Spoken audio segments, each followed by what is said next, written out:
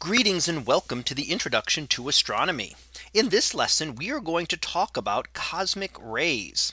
So this is a different way of being able to study the universe, not through light rays as we're used to and as we've talked about in the past, using different types of electromagnetic radiation such as X-rays and visible light and radio waves.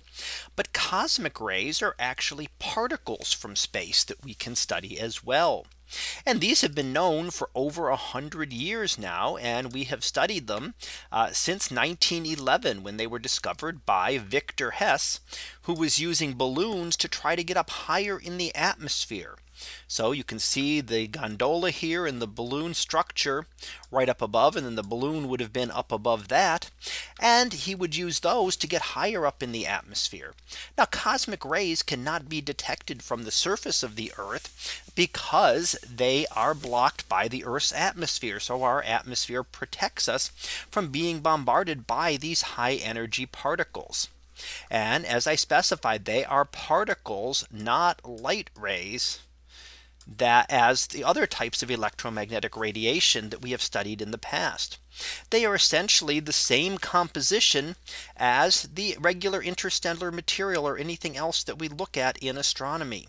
They are about 90% hydrogen nuclei, protons, about 9% helium or heavier nuclei, and about 1% are electrons and positrons. And if you recall, the positron is the antiparticle of the electron. So it is an antiparticle of the electron. Now, when we look at these, there are some differences that we see. So overall, the rough composition is similar, but there are some differences compared to other things that we've seen. And when we look at the abundances of things in cosmic rays, we said that they're similar to them, but they have a higher proportion of the light elements. So not heavier elements, but the lighter elements, and not light as in hydrogen and helium. Hydrogen and helium make up the vast majority of everything that we see. But the three elements in the periodic table that come after hydrogen and helium that are relatively rare, lithium, beryllium, and boron, are very rare elements in the universe. And what happens is when we form helium fusion in stars, you have three helium atoms fusing to form one carbon atom. So three helium atoms combine together, and we jump over these elements. And that's because if we try to fuse two helium atoms together, the product is unstable and immediately breaks apart. So the only way to form heavier elements in stars is to skip over these. So where do they come from? Well, we believe that they are formed by these cosmic rays and collisions within cosmic rays. So much of the lithium, beryllium, and boron that we see is formed not in stars as other elements are, but are actually formed in cosmic rays, these high energy particles streaming through the universe and occasionally colliding with each other. And those helium nuclei and those protons could then form these slightly heavier elements. Now, fortunately for us, as I've mentioned, cosmic rays are blocked by the atmosphere of the Earth. So they are unable to get through the Earth's atmosphere. How do we detect them from the surface of the Earth? Well, that's hard, but there are ways to do it. We can observe their interaction with particles in the atmosphere. So when they collide in the upper atmosphere, they produce a stream of high energy particles, and we can use those to work backwards and figure out something about the cosmic rays. So we take these interactions, use them to learn more about the cosmic rays itself, even though from the Earth's surface we cannot see them directly. Now, other ways would of course be to get up above the Earth's atmosphere to observe these. If you're up above the Earth's atmosphere, then you would be able to detect the cosmic rays directly. Now, where do these come from? Some of these cosmic rays are produced by the sun, but the vast majority come from outside of the solar system. They are not a part of our solar system. And the difficulty with them as compared to light rays is that they are very hard to track. They do not travel in straight lines. So if we have a source over here of of the particles, and we're over here on the Earth, light electromagnetic radiation will travel in straight lines pretty much and come to us right here on Earth.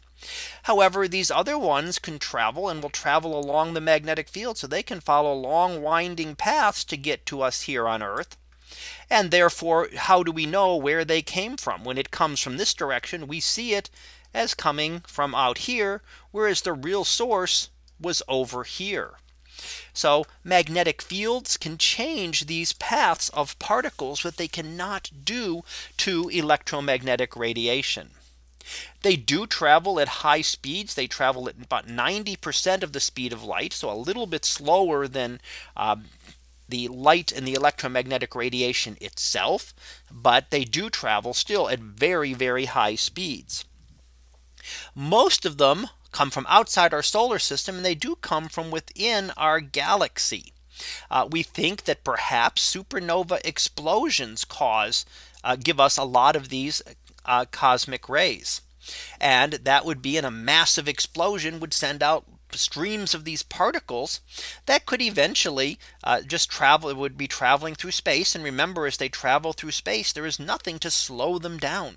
They just keep traveling. So if they are emitted at very high energies, they continue to move at those very high energies.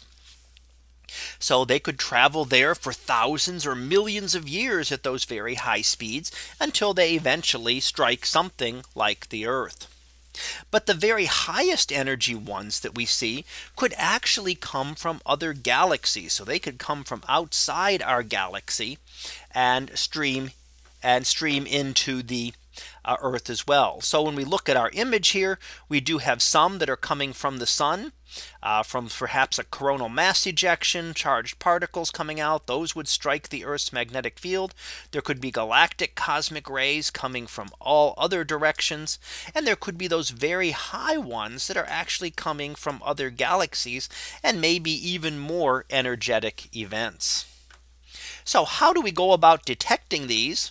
Well, there's a couple ways that we can do this. One is the Veritas array, and that detects not the cosmic rays themselves. You can see the image here. It's actually on the surface of the Earth. So the cosmic rays are not going to make it down to the surface of the Earth. But when those cosmic rays strike particles in the Earth's atmosphere, so they strike a particle here, that will then produce gamma rays, which can then come down to the Earth and be detected. So the particle itself does not make it to the Earth. This is the particle.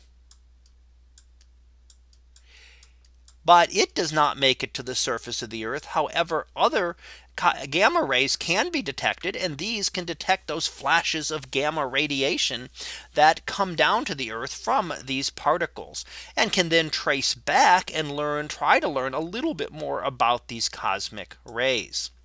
We can also use balloons. Put balloons up in atmosphere and use sheets of plastics that will then interact with the cosmic rays, detect them, catch them, and then use those again to work backwards to try to learn a little bit more about what these cosmic rays are.